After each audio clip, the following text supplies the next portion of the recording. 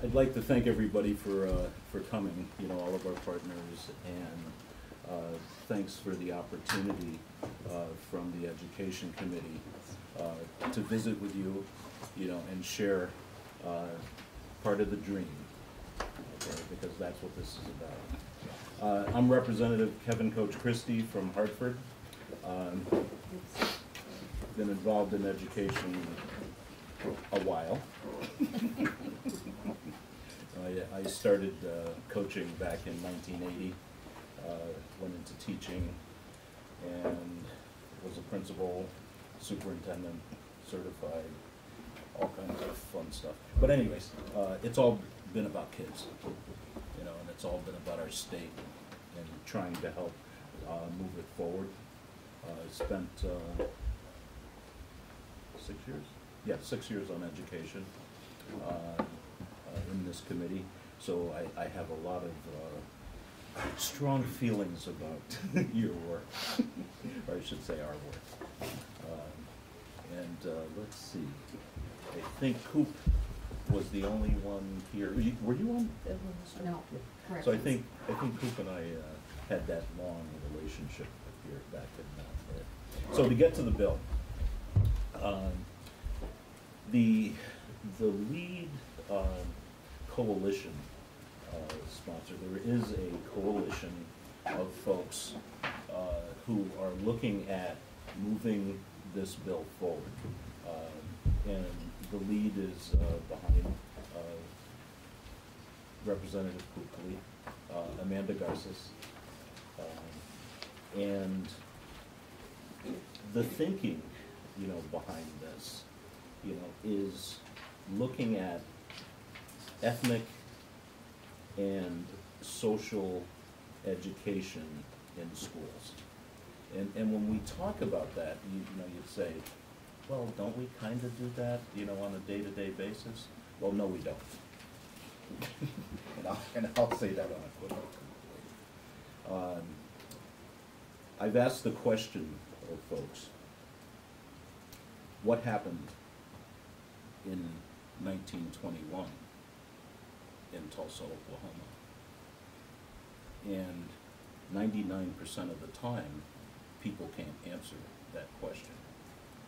Yet, it was one of the most devastating actions that occurred in our country's history. 300 people of color were killed during a riot in Tulsa, where community members, white supremacists, and Klansmen physically, in planes, bombed that black community. At the time, it was considered Black Wall Street. And if you get a chance to look at a colorized video of that particular community, you know, it was vibrant. You know, it was an exciting piece, you know, of the Great Migration, you know, from the South. But it was upsetting to a lot of Americans to see people of color making progress. So when you think about those kinds of pieces of our historical background as a country, and you know, as you look, you know, into research, you'll see that, you know, with indigenous people, you know, you'll see it with other ethnic groups that have come in. And so when you think about the history piece, you know, and it's not just a shock, you know, and awe of it. You know, on a kind of a cool piece,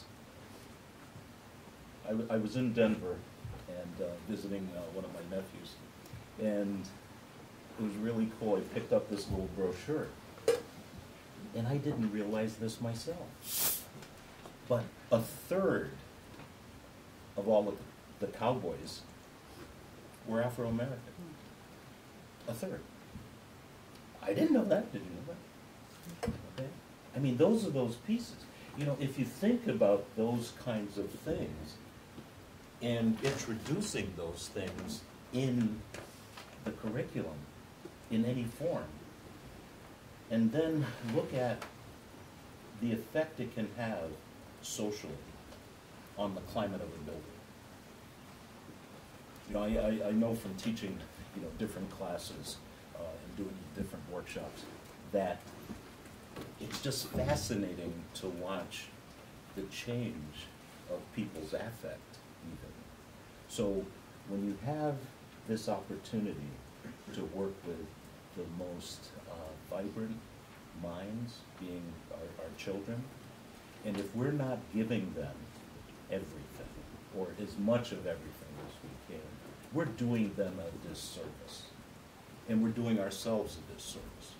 And so that whole thing about climate, people say, you know, it's funny, I do a lot of little things too, and you know, I drive spare school bus. You know, people say, why do you do that? Well, I have a CDL. Why wouldn't I? But the fun part is engaging with the kids. You know, and I don't have discipline problems. You know, I didn't have discipline problems in my classroom. I didn't have them in my school. It's about climate and how we create a better climate. Sometimes is how we introduce and how we create an atmosphere within a building, within a system that creates that environment. And so what this bill is about is helping us, you know, as a state, you know, move the needle, you know, on making sure that our children understand what's gone before us. So that's kind of the tone of it. You know, I guess, let's see, next, sure. Mr. Dillon. Sure. State Representative Dylan Giambattista. I didn't think I'd be in the hot seat in the first days of the session here in my own committee, but here I am, and I'm happy to be here to speak about H3, why I've sponsored the bill, and why I'm working with a group of representatives, but also stakeholders from across the state who have brought this issue to the forefront. We have a relatively new committee, so assuming it pleases the sponsors, I'm going to give you a little bit of the background here so you know what we're talking about. This was a bill that was introduced in the previous biennium.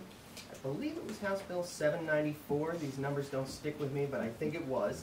And we took significant testimony as the Education Committee on the proposal.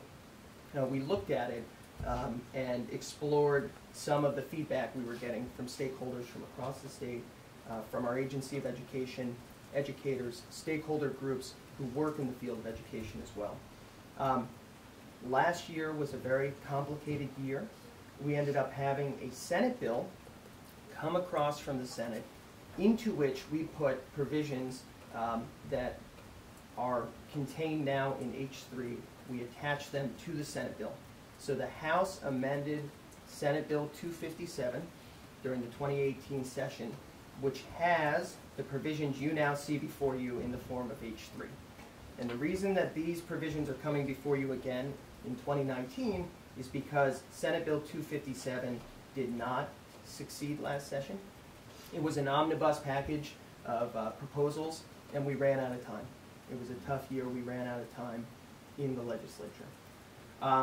What the bill does, to give you a little bit of background, is it sets up a process here in which a 17-member working group would be formed, composed of various education stakeholders, and it's 8 members who will be appointed by this coalition of groups and individuals who have brought to us the idea that we do, in fact, need to evaluate how we teach the human experience of all citizens in this country, the lived experience of individuals who historically have not been represented in our, at times, textbooks, oftentimes marginalized from our history. And we, in creating a working group, set up a process for certain research to be done and for reports to be provided to the General Assembly and to the State Board of Education to begin this important work. To take it back a little bit, I'm not going to walk you through page by page. I think we'll hear from our drafters shortly on that in Legislative Council. But to give you the landscape here, the State Board of Education, which we've heard a little bit about in the first days of session, is the body that adopts standards for the courses of study in Vermont. It's the State Board of Education. And we should at some point hear from the agency about how that process works, because it's really important to understand that relationship. We also know that in Vermont we have a local control education delivery system. When it comes to curriculum, a lot of decisions are made locally about what curriculum looks like. So understanding that nuance is going to be an important part of the discussion as we look into what this bill proposes to do. Now, the bill itself has some findings at the front end, and one of the findings I just want to draw attention to, and one of the reasons that we're here today, is Act 54 of 2017. That set up a report requirement where the Attorney General and the Human Rights Task Force provided some recommendations about what's going on in our state with regard to the experiences of people of different races, different ethnic groups, and different social groups. As we get into the bill with our drafter, you'll see that ethnic group is defined. You'll see that social group has been defined. And ethnic studies is defined as well. And it's important to know what we're talking about here. When we hear the word ethnic studies, this has been said a lot since the bill was introduced last biennium, we're talking about the K-12 instruction of historical contributions and perspectives of ethnic and social groups, which again, I would draw your attention to the bill when we do walk through ethnic group and social group is defined. This 17-member working group that I talked about would meet. There are members that would be appointed by the coalition, which I've already said. It would meet from, at the very latest, September 1st of 2019 as proposed in H.3, through July 1st of 2022, and we'll want to dig into that a little bit. There is money appropriated, or at least put into the bill, for the per diem costs of getting members who want to serve on this working group. That's a standard procedure. It would involve our appropriations liaison going upstairs and explaining to the appropriations committee why the money needs to be appropriated and what the work is going toward. It's an appropriation in the amount of $13,420. We can talk about that as we get going. There would be reports. There are 3 reports described in the bill. March 1st, 2020, a report to the General Assembly, and we'll go through that with our drafter.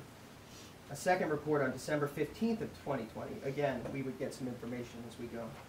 And finally, on July 1st, 2022, there would be a report to the General Assembly. The bill also adds a reporting requirement on hazing and harassment of, as defined, ethnic groups and social groups, so that we're getting information about what is going on in our schools and the experience of our students and our learners. There is very little I can say to you here to describe the experience of individuals who have been harassed, who have been marginalized, who have not had historical representation in much of the history that we see, that we understand, that we acknowledge. No one, and I'm willing to put a bet that not even former Senator Brannigan loves American history more than me. I learned to reading American history after I dropped out of high school, and it changed my life. But I've always realized that there are pieces of history that go untold. And I think it's incumbent, if we want to educate our students and prepare them for the world that we live in the 21st century, that we ensure that the information they receive includes everyone, all of us. And this bill is a first step. But I look forward to working with the committee as we get started, and turn it over here to Representative Gonzalez. So for the record, Representative Gonzalez, Deanna Gonzalez from Winooski, and this bill is very exciting to me in lots of ways. I have a degree in ethnic studies, and I was a social studies teacher. Thinking about the good work that is being done in Vermont and the holes that are currently in Vermont around what the amazing accomplishments and success of Vermonters and other Americans that get missed in different places. So I also represent Winooski, which has more students of color than white students in our K through 12, and so I'm able to see very inventive ways that our local responsive schools are able to attend to student needs, and the really big challenges there are when that's done in isolation and when we don't have the larger support and larger connections across the state to be able to do things. I also am finishing a degree in education, a doctorate degree in education, and so in that, looking at the myriad of resources that we have at the national level. So there are a ton of different resources available about different curriculum, different ways to approach things that individual schools, individual teachers are already able to use, and that a working group could pull from and look at. So the Anti-Defamation League, which I know comes to Vermont and does workshops for folks, Southern Poverty Law Center, Rethinking Schools Council, but these are just a few national organizations that already have that already done a lot of work that we could rely on to pick up. I also want to make sure folks know that when there's been research done on ethnic studies curriculum in K through 12, we see that it has these positive ripple effects for all across the school. So Representative John Batista was talking about part of the bill has bullying rates. So we know that most instances of bullying are around protected classes in some way, and we also know that when students of whatever background are taught about the historical and present contributions of different groups, then they are less likely to pick on other people. They are less likely to try to attack someone because they know that that group has benefited us as a whole collective. We also know that dropout rates are significantly reduced for the populations of folks that are lifted up in a way that they haven't before. So Arizona has had Mexican American studies since the 1970s, and schools that were consistently implemented those had their dropout rates were so radically different, and their long-term success rates were so radically different for Mexican American students than the schools that didn't have that. And so we can see that the long-term and short-term effects are really throughout that. Another piece that I just want to kind of also wrap in that sometimes we forget when we're talking about this is that students that come from poverty also are not always represented in our curriculum. So we can gloss over the historical poverty that individuals and groups are able to overcome, and so that's one piece kind of in the way. Another small thing also on, not small thing at all, but just looking specifically at Indigenous studies, and that when Indigenous Americans are taught Indigenous studies, their suicide rates go down. So it's also, I think that's a pretty big outcome that we're looking for. That and really reiterating what has been said already, but in terms of that this working group is positioned in the bill to look at what is currently happening, how to enhance that and connect that, and see what is possible. So the bill is not a top down in any way, but instead, how is it that we can enhance and connect and support the good work that is happening? Thank you. Question? And Madam Chair, if I may, thinking about what Representative Giambattista and what Representative Gonzalez was just speaking, and I'd like to say, as has been said, there's a lot of good things going on in our state. So one of those other things that we would hope would come out of this working group is best practice. So taking the resources that have been noted and the relationships that have been noted within our educational community and looking at those schools and teachers that are already on the cutting edge and giving them even more tools to do this work is one of those expected and hopeful outcomes, of the working group. and looking at all of those protected classes, and it is such a myriad of students that we're talking about. You know, it's amazing, but to take them and raise them up is what this is all about. Thank you. Oh, Representative Oster? So just being a first generation American, born to a Hispanic mother, I remember like when my mother would come into school with me, and this was a long time ago, and just how I really hated when she came into school because she spoke differently. You know, she had this strong accent, she dressed differently. So I just had that experience of growing up with a mother from another country, another culture as well. So I'm really glad you're doing this. This is excellent. And I was just thinking, for me as a teacher, one of the things I think in Vermont that children are denied are the kind of the arts piece of ethnicity, the writers, the musicians, the artists. And I could just see how, not easily, but, you know, it would be really fun as a teacher, I think, to research, you know, who are the writers, how does that tie into my curriculum, who are the musicians. I mean, to think that a lot of American kids, but probably Vermont kids, you know, aren't hearing like someone like Piazzolla or reading someone like Vargallosa or Marquez or Garcia, you know, great writers, and not seeing their art. So I'm very excited about this. I think it not only will help the population we're talking about, but it will certainly enrich and expand, you know, the awareness of all children. Well, these kinds of things, as you know, as an educator, spark us all. And I was talking to a woman who's an art teacher, and she was sharing her experience because she taught in Hardwick for a while, and then in Hartford, and now she's doing just she's semi-retired. But she was talking about the excitement of being able to share as an artist,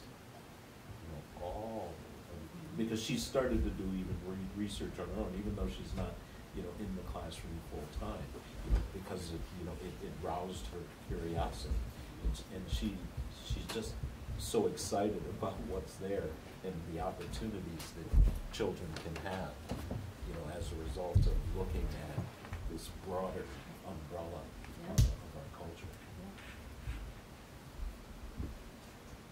Thank you. I will say I've started reading Jill Lepore's These Truths. I don't know if you've seen that. It's an 800-page poem. It's really looking at American history. The history that I was unaware of is really disturbing. You had in one court in New York, they're arguing for human rights against England. And then down the road, and they were speaking for human rights in this court, which everybody understood. And meanwhile, there's another court where people are, the African Americans were fighting for the same thing, and it wasn't happening. I never saw that. So I did go to school at the turn of the 18th century. Might be why. But, thank you. We are going to hear from our alleged counsel who's going to present this. Do I understand that this may not be the form that you wanted, the current H.3? No. The one distinction here is that beyond Senate Bill 257, which passed the House, so we call that Senate 257 as amended, when the session concluded and then a special session was called, there was another bill introduced by 3 members of the Education Committee at that time. That bill was House Bill 14. So you can find it on the legislative website. In the 2018 special session, there was a House Bill 14, which incorporated some of the discussions that conferees in a conference committee had looked at relative to the proposal that is now before you. So there is another point of discussion there about what that H.3 of the special session looked like, and I'm sure this committee will look at that and compare it with this and work with legislative counsel to understand those changes in full.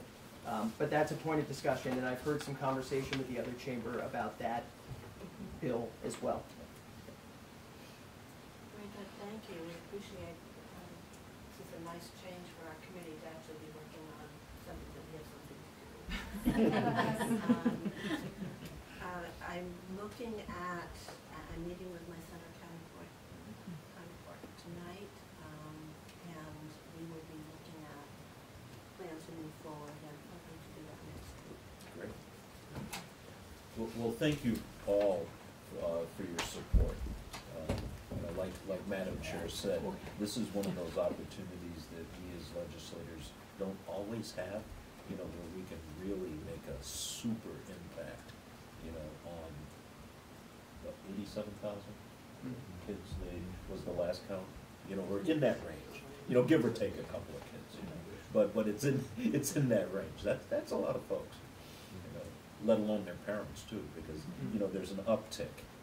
Kids bring some cool things home, and hopefully we can add to the cool things they bring home. So thank you. Thank you. Thank you. We have you on at 11, but since you're here, how about now? Yes. Yeah, I'm gonna slide up and go there behind. You want to, we can swap? No, it's fine, I'll just sit on the bench. Sure.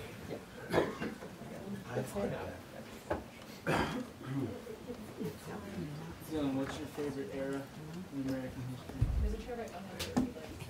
I'm interested as well. Yeah. I'm very interested because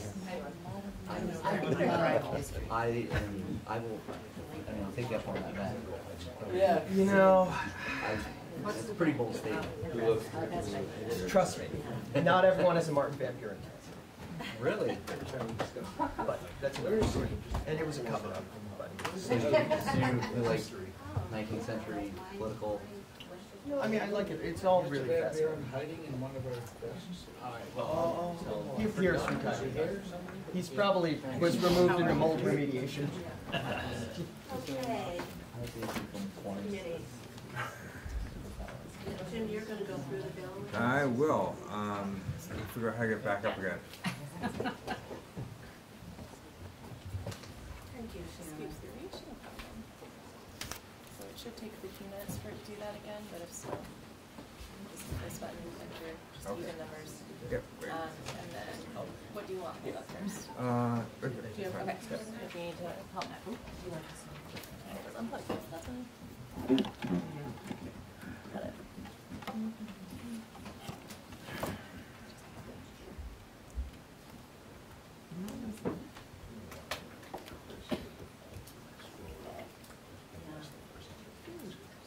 Second. If you want to navigate to anything else, just let me know. Please. Okay, great, thanks. Okay. Okay, so for the record, Jim Dameray with Ledge Council. We are walking through H.3, which is an act dealing with ethnic and social education in schools.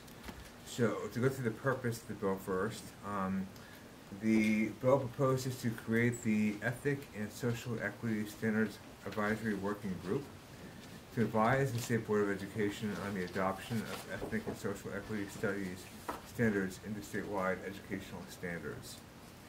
It also proposes to require the State Board of Education to publish, to the extent consistent with state and federal privacy laws and regulations, data on student performance and hazing, harassment, or bullying incidents disaggregated by student groups, including ethnic and racial groups, poverty status, disability status, English language learner status, and gender. The bill starts with a number of findings, and I won't go through them all. Rep. Giambattista highlighted one of the very significant findings, but just to take you through a few of them.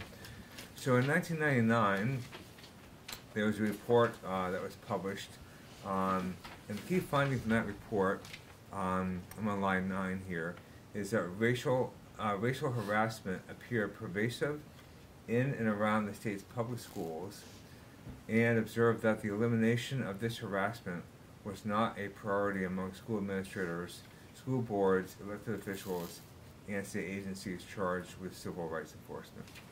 That's 1999. In 2003, there was a follow-up report, and that found that the problem persisted. And one of the many problems highlighted was curriculum issues in the state's public schools. In some instances, teachers employ curriculum materials and lesson plans that promote racial stereotypes. And one of the conclusions was that there was a need for a bias-free curriculum. Then, in December of 2017, as Rep. Giambattista mentioned, Act 54, there was a report, and that report found that education is one of the 5 state systems in which racial disparities persist and need to be addressed. And it went on to say that one of the main suggestions for accomplishing this was to teach children from an integrated curriculum that fairly represents both the contributions of people of color, as well as indigenous people, women, people with disabilities, etc., while fairly and accurately representing our history of oppression of these groups. And then lastly, there's a finding number 4 on line 17, that says the harassment of lesbian, gay, bisexual, transgender, queer, questioning, intersex, asexual, and non-binary communities, other students of color, and students with disabilities and lack of understanding of people in power about the magnitude of the systemic impacts of harassment and bias damage the whole community. Okay, so then the next part of the bill goes into definitions. And as mentioned, there is a definition of ethnic groups, of social groups, and ethnic studies. So let's start with ethnic studies, line 5. Means the instruction of students in pre-K through grade 12 in the historical contributions or perspectives of ethnic groups and social groups. The definition of ethnic groups is just above. It says it means non-dominant racial and ethnic groups in the United States, including people who are indigenous and people of African, Asian, Pacific Island, Chicanics, Latinx, or Middle Eastern descent. And then social groups on line 8 is defined as females, people with disabilities, immigrants, refugees, and individuals who are lesbian, gay, bisexual, transgender, queer, questioning, intersex, asexual, or non-binary. Okay, the next section deals with the creation and composition of this advisory group. So it's comprised of 17 members, 8 members who are members of and represent the interests of ethnic groups and social groups, a Vermont-based college-level faculty expert in ethnic studies, the Secretary of Education, the Executive Director of the Vermont NEA, an Assistant Attorney General in the Office of the Vermont Attorney General with experience working with the Agency of Education on racial and social justice issues in schools, the Executive Director of the Vermont School Boards Association, a representative of the Vermont Principals Association with expertise in the development of school curriculum, a representative of the Vermont Curriculum Leaders Association, the Executive Director of the Vermont Superintendents Association, and the Executive Director of the Vermont Independent School Association, or designees. The coalition, the Vermont Coalition for Ethnic and Social Equity in Schools, appoint the 8 members who represent ethnic groups and social groups. And then the working group is required to represent the breadth of geographic areas within the state and to have the experience in the areas of ethnic standards or studies, social justice, inclusivity, and advocacy for the groups they represent. The first meeting is to be called by the Secretary on a report September 1, 2019. and the group ceases to exist on July 1, 2022. So it's a three-year existence for this group. On line 15, the appropriation, as mentioned, is $13,420 for fiscal year 2020, and that is based on a formula. Basically, it's a per diem calculation in statute that drives that figure. And that money is paid to the members of the working group who are not otherwise state employees or don't otherwise get paid for their work on this group. The duties of the working group, the first duty is to review statewide curriculum standards adopted by the State Board of Education and, on or before June 30, 2021, recommend to the State Board updates and additional standards to recognize fully the history, contributions, and perspectives of ethnic groups and social groups.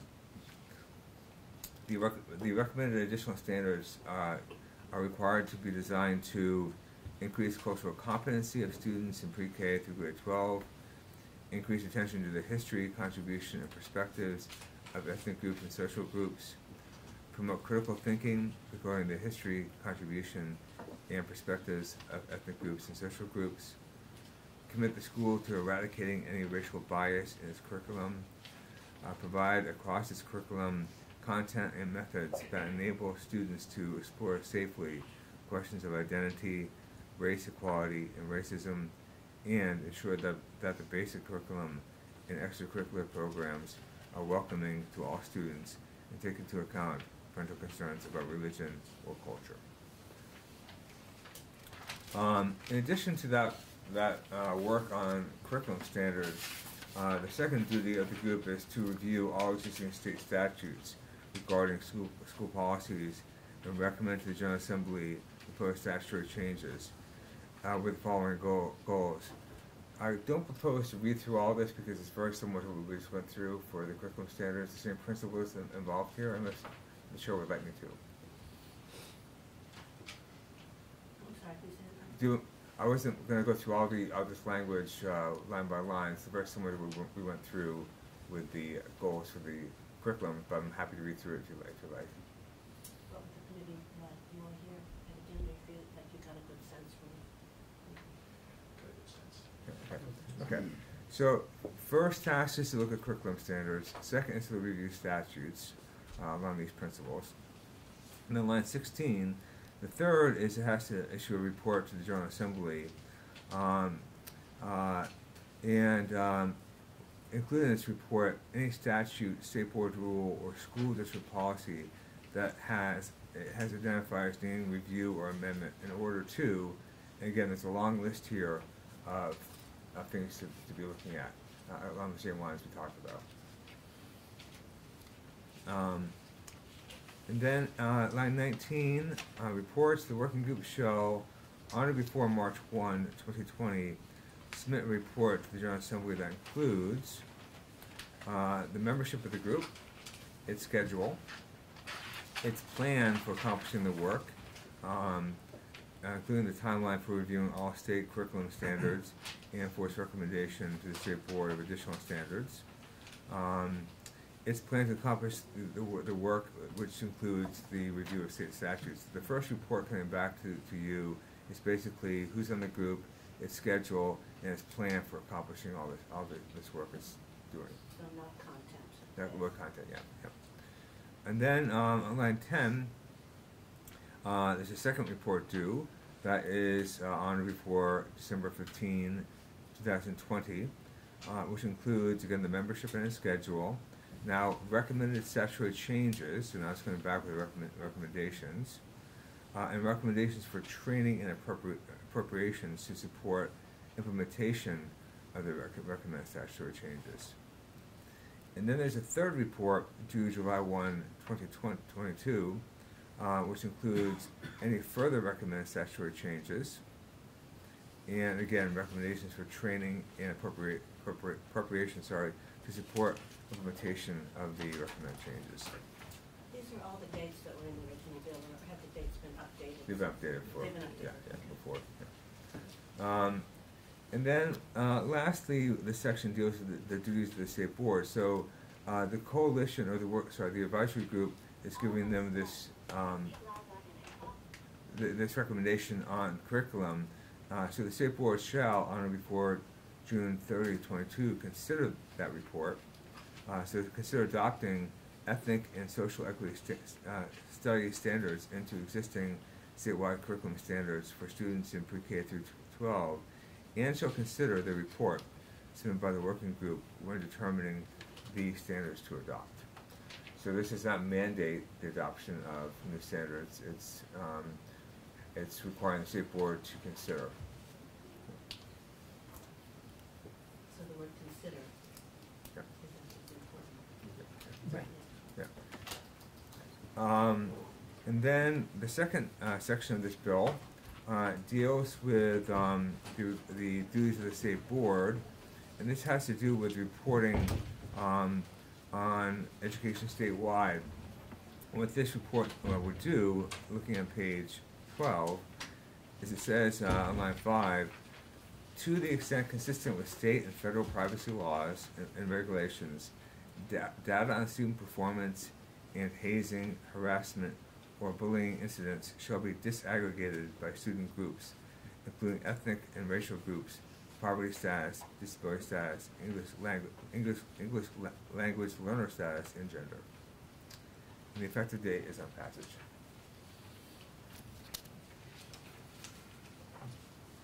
Questions?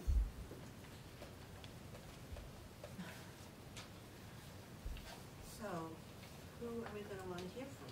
We're going to talk with the other folks soon, but are there groups that you would like to hear from as we move forward? So we're going to want to hear from the agency. The coalition. Other state board of ed. And we'll seek some guidance from the coalition. Vermont Curriculum Leaders Association. School. And as we call them, the V's. Yeah. Yeah. The V is the school board association, the principals, the superintendent. Would it make sense to have, maybe a committee or a group come from another state that has already done this, or that we research and has done a really good job of developing a program like this, and have them talk about how they did that, what process they used? I think some of this was based on Oregon. I don't remember actually. Remember? It's been some time. Yes, Yes. okay. Yeah. Okay. And we have somebody that can speak Okay. from Oregon. That was one of them. Madam Chair. Yes. I don't know who would hear from on this, but I am curious how the relatively new position of Executive Director of Racial Equity and the Racial Advisory Panel, I know that's more looking at state government, and this is specifically the schools, but it, of course, would be I would hope that there would be some, I see that they're not named as one of the 17, Yes. nor any of the, and so I'm just curious what the planned interface or connectivity is, so maybe from the sponsors. Maybe some students, are there student organizations? I'm sure the coalition will be helping us with that. They will? Yeah. Yeah, okay. Yeah. Yeah. I think it is helpful for us to hear lived experiences. Mm-hmm. Okay.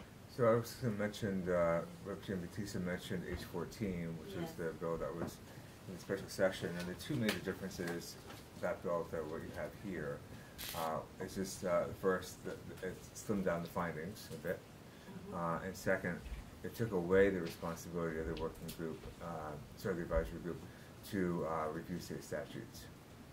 Excuse me, to what? It took away the responsibility of the working group to review state To review statutes. statutes. Yeah, yeah. I don't know why we did that, but There's a Senate that was in the revision. Senate. Yeah. Okay, yes, Representative Elder. Well, and just because I was just reading it, I believe that responsibility does lie with the Racial Advisory Council and the Executive Director. Okay. I'm pretty sure that's part of their responsibilities, that review of statute. So I don't know the reason it came out of one of those assigned it, so I don't know if Okay, that yeah. kind of speaks to that connection. Yeah, I think that that's my understanding. Okay, folks ready to take this one up? Yeah. Yes. Definitely.